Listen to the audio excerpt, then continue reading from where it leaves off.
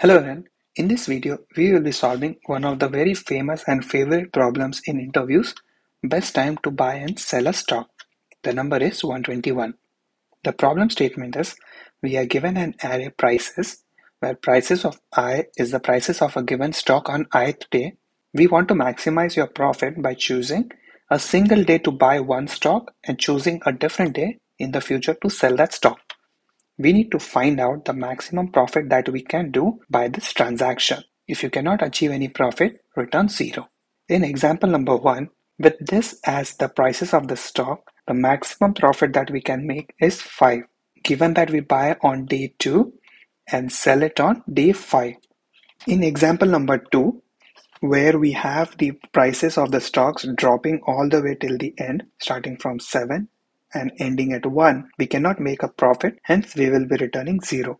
As I mentioned earlier, this is one of the most commonly asked questions in the interview, so I'll try to explain this problem as neatly as possible because there are more problems similar to this with an elevated difficulty level. Hence, it is very important to understand this problem and the solution so that we can come up with a better solution when the complexity of the problem is increased. Without wasting any time, let's switch to whiteboard. First, I'll talk about how this can be solved using a knife approach or brute force approach. And before diving in deeper into it, I'll just talk about a couple of small things. To get maximum profit, we need to sell the stock when the value is highest. So maximum value minus buy it at the minimum cost possible. This is going to be the basis on which we can earn the maximum profit. When we start the iteration, we will have two iterations running one inside other. The first one would be for the buy. So we will start the iteration with I is equal to 0 all the way to I less than length minus 1. The reason I'm doing this minus 1 is because there is no point of using the last value for buying, because if I'm buying it on the last day of the stock, I'm sure to make a loss because there is no more days left where I can sell. And the inner loop is where I will run another iteration. Let's take the pointer as j, starting from I plus 1, because I don't want to start from the same position as I, as we cannot do the transaction on the same day. It is given in the problem statement, and run all the way till the end. J is less than length.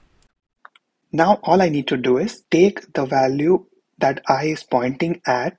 So let's say when my I is 0, my buy is going to be 7, and for buy is equal to 7, do all combination of sell and get the maximum value.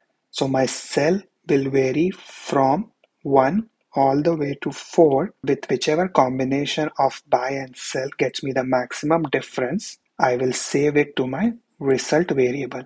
For example, let's say I'm pointing at 1 right now. So my profit will be 1 minus 7, which is minus 6. Because it is negative, this transaction does not make sense, so my result variable will still be 0. 7 is the highest value in the array, so we will not get a positive profit. So let's skip this iteration, increment our pointer I and check for the remaining combinations. So now my I is 1, which makes my buy is equal to 1. Now with j iterating from 2 all the way to end, these are the indexes. My sell in first case would be 5. So my temp profit is 5 minus 1, which is 4, greater than my result. So I will update my result to 4 and continue the iteration. And when I'm pointing at index 4, my sell is going to be 6. And with 6, my profit will rise to 5. And my result variable, which is holding the maximum profit, will also be updated in that case. Similarly, I will continue the iteration for all the values of I and the corresponding values of j to calculate the profit based on the difference. With this solution, my time complexity is O of n factorial, because I am running two loops, one inside the other, and the number of iterations for the inner loop is dependent on the outer loop. And my space complexity is constant space of 1, as I am not creating any collection to hold the calculations. As you can see, This time complexity is not an affordable one. If I increase the number of prices, then this will grow exponentially, causing my time limit to exceed. Now let's talk about how this can be simplified further. To come up with a better solution, we will use this formula where we need to find the maximum value to sell. So now let's say if I'm doing an iteration, and while I'm iterating, if I keep a variable minimum value to buy, and this value is going to be updated every time I increment my pointer. So if I'm starting my pointer at 7, I will only look at the minimum value so far. So with iteration until 7, my minimum is going to be 7. Now if I increment my pointer, now I have two values to compare. So I will compare this with the previously calculated minimum value. Which one is smaller? So I will update my minimum value to 1. When I increment my pointer again, now between these three numbers, which one is the minimum? So the minimum is still 1. In hindsight, I'm only comparing two numbers and storing the minimum instead of going through all at once. And based on that, I can easily identify what is the minimum value. The another side to this problem is whenever I am at a particular number, let's say I'm at 5. If I want to sell a stock at 5, it needs to be purchased before that. I cannot go to a value after that, buy it in future and come back in the past and sell it. While I'm calculating the buy, which is minimum of all the values before a certain index, I can also use the same logic to calculate the profit, which is assuming that I'm planning to sell it today, which would be prices of I minus whatever is the minimum value that I have calculated so far, minimum of all values before. And based on this, I can easily find out the profit and I can easily compare this profit with my max profit variable to maintain which transaction is going to give me the maximum profit. So let's take an example. So when I'm about to start my iteration, I will have two variables. One is this max profit and one will be the minimum, which we will keep on updating. Out of the gate, my minimum is going to be prices of 0, assuming that I will be buying the stock on day 1. Minimum is going to be 7 and this iteration will begin from I is equal to 1 with the same assumption that I will not be selling my stock on day 1. Hence, I'm starting with I is equal to 1 instead of I is equal to 0. The first step is to assume that I am selling my stock on that day and I have already bought a stock. So whatever is the price of that day minus the minimum value. So right now my prices of I is 1 minus current minimum price is 7, which is going to give me minus 6. Is this greater than the current maximum? The answer is no. So I will leave max profit as 0 for now. The next step is to think if I buy the stock on that day when my I is equal to 1, my stock value is 1. There's always a possibility that I can buy it on that day and sell it on the next day. The check is math.min on the current minimum price and the price of stock on that day. So I'm comparing the current minimum, which is 7, and the prices of I, which is 1. Obviously 1 is smaller, so my new minimum is 1 and I will increment my pointer. So the next value is I is equal to 2 and checking for the profit, I am comparing prices of I, which is 5, with the current minimum, which is 1. 5 minus 1, which will give me 4, which is greater than my current maximum profit. So my maximum profit is going to be updated to 4. Checking if my minimum value can be changed. So the current minimum is 1.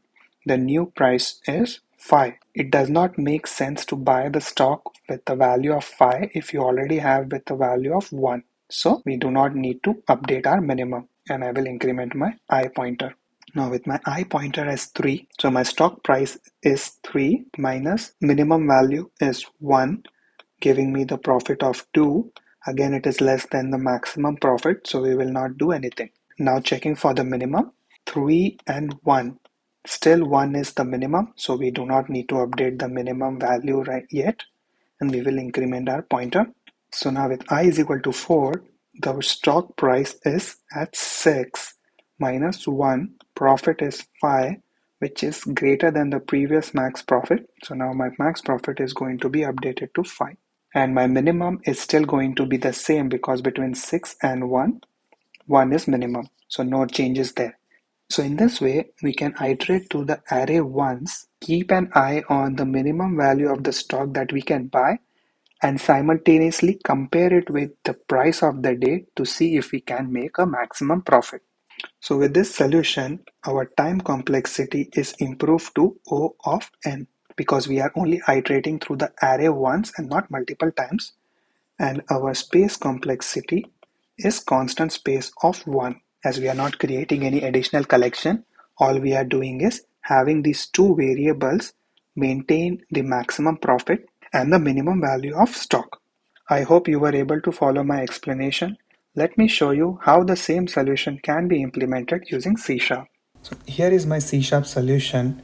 In the main method, I've initialized this variable profit, which will hold the maximum profit for me.